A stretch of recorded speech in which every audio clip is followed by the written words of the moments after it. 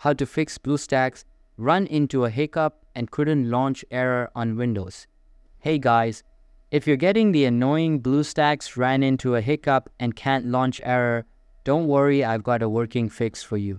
This usually happens because of a few compatibility settings or conflicts with core features in Windows. Let's go step by step and get it fixed.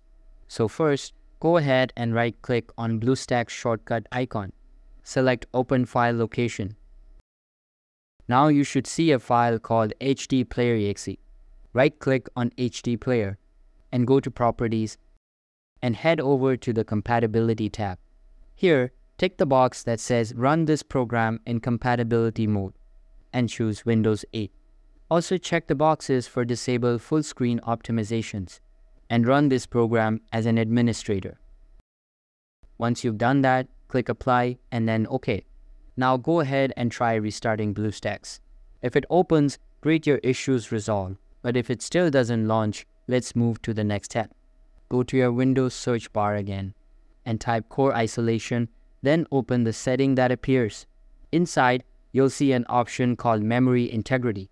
If it's turned on, go ahead and turn it off. This feature can interfere with virtualization-based apps like BlueStacks, and disabling it can also improve FPS in games. After that, restart your PC, try launching BlueStacks again, and this time it should work just fine.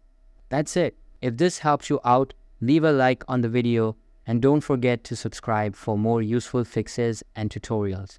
Catch you in the next one.